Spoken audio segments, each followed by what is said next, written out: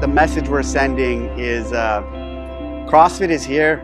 The CrossFit Games are here to stay. But what's more important than the games is the community and the affiliates and everyone who's doing CrossFit. The message we're trying to send here, we're still doing some sort of competition, is we're gonna fight.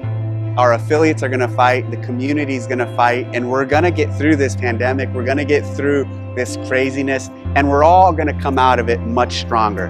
This year, we've made big sacrifices and compromises to the format and the competition, and affiliates have had to make big sacrifices and changes to their schedule and their gym, and athletes have had to, but the games will be a beacon of light for everyone coming out of this and being together and much stronger, and that's exciting. That's motivating, and that's what's going to drive us to make this the best games ever.